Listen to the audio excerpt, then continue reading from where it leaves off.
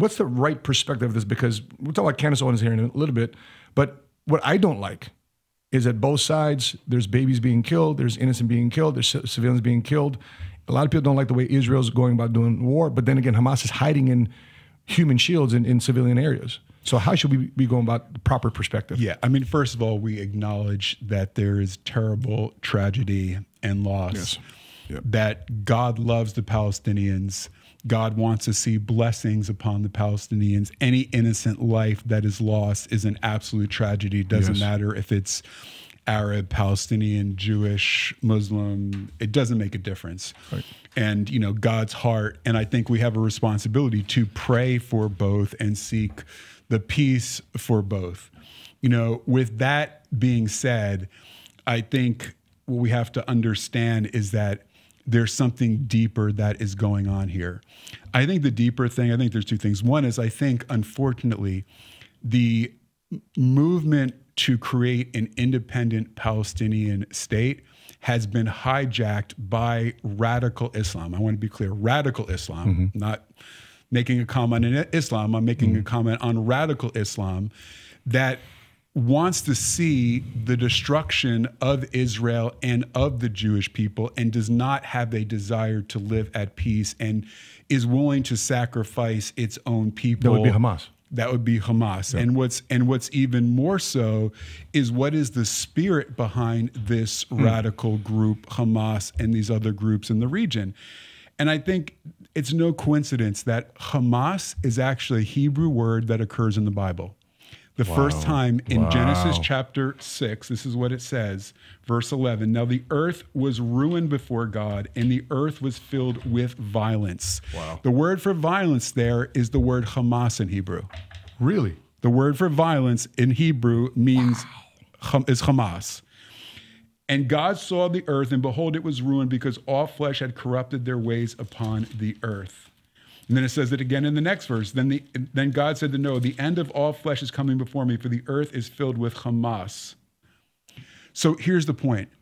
The spirit of Hamas is the spirit of violence. And what's interesting is that why is this so spiritually significant? Listen, I don't believe in coincidences. God is in control. Things happen for a reason. This is what Yeshua, Jesus says, Matthew 24, as it was in the days of Moses, so will it, as it was in the days of Noah, so will it be in the days of the Son of Man. Wow. Well, what was it in the days of Noah? It was Hamas. Yeah, because this context here is of Noah. Genesis 6 is about Noah. It's about God telling Noah a flood is going to come because there is Hamas, there is violence in the earth. Wow. At the end of the age, Jesus says the same spirit that permeated the earth in the very beginning, that brought the flood and destruction on humanity, that grieved God's heart that he made humanity, that spirit is going to arise again in the world before it's coming. So I don't think it's any coincidence that this organization is named Hamas. Let me ask you this question. Okay, we're in Genesis 6 right now. So God caused a flood. Everybody dies. The animals die, everything dies. The only thing that's on earth is in that ark. Right. Okay, so now humanity has to be recreated again. So in other words, Hamas isn't necessarily a certain people. It's a spirit that came into people back, even though he wiped out humanity. Hamas isn't yes, when he says the days of Noah, he wasn't talking about this organization. He's talking about the spirit. Which is behind the organization, which is a evil, spiritually demonic spirit that has no value for life, where God says man is made in the image of God and therefore all life, it doesn't matter what you believe or what race or nationality you are, every life has value because we're made in God's image. To hurt an individual isn't just to hurt an individual, it's to attack God himself, in whose image every single individual is made. That's why racism, discrimination of any sort is an absolute abomination to God, because every person is made in his image. To have hate towards an individual is to have hate towards God. To try and hurt an individual is to do harm towards God. You know, Rabbi, one of the things that I experienced in the Marine Corps is not only do I experience extreme violence, but I also saw the unification of humanity. Well, for example, in the Marines, I remember this kid from McCoy. I remember the kid from just the Deep South. And I'm from Chicago. and there's a brother from Dallas, big brother, Johnson.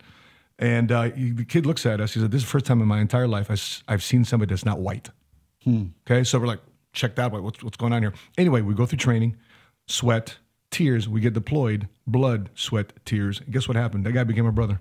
Wow. He didn't look at us anymore black, brown. He looked at us as green, like Marine Corps green. Yeah. So the byproduct, with the bad also comes the good. I think that's what I learned the most from the Marines is that I can't say that Jesus did that to me.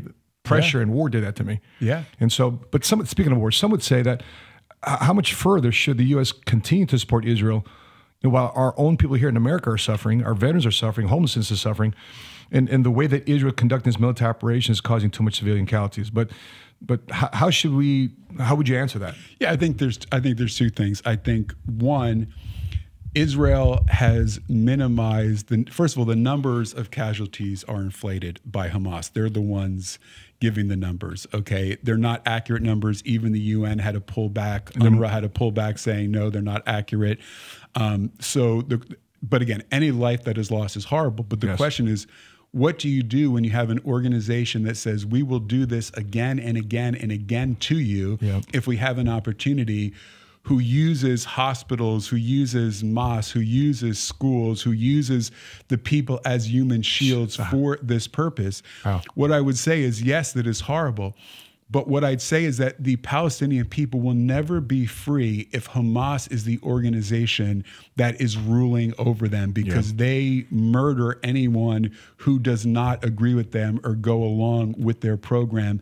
And they've taken billions of dollars, and instead of building schools and infrastructures and in making Gaza a beautiful place, they've stored up weapons and built tunnels, and they take the aid that comes in. So even for the sake of the Palestinians, they need to be liberated from this evil, in my opinion. But I think there's something else. I think the something else is that I think we have to remember that this attack against Israel is not just an attack against Israel. So that's a mistake a lot of people make. This attack is actually an attack twofold. One, it's attack against the West. It's attack against America, because what's happening is Hamas is funded by Iran. Iran is in relationship with Russia and with China.